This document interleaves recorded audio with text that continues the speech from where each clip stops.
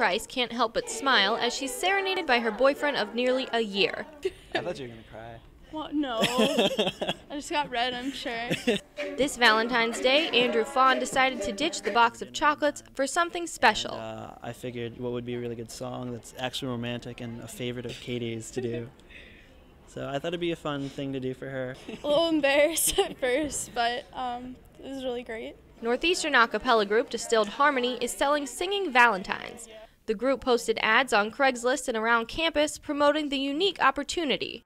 We want to provide a little bit of romance to people who want to give a nice Valentine's Day gift. So since we're singers, the easiest thing for us to do is sing. From classics to current hits, group members will travel just about anywhere to serenade and often humiliate an unsuspecting sweetheart. Happy Valentine's Day. Don't hit us. They even take special requests. These fully customized orders start at $15 and include flowers and a card. We want to keep these Valentines affordable for students because we know a lot of students are on a budget, but we also think that it's pretty special and it's a good gift. There's the traditional sweetheart candy, or roses.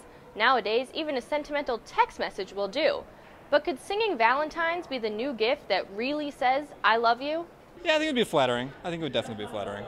I would love to get that. I would love it. But yeah, I would definitely take advantage of that and use it for someone if I had someone to send it to. As for Andrew and Katie's plans on the 14th, it's Andrew's turn to be surprised. It's a secret, actually. I planned it. I don't want to jinx anything. I have no idea, actually. Reporting for NUTV, I'm Marissa Bodnar.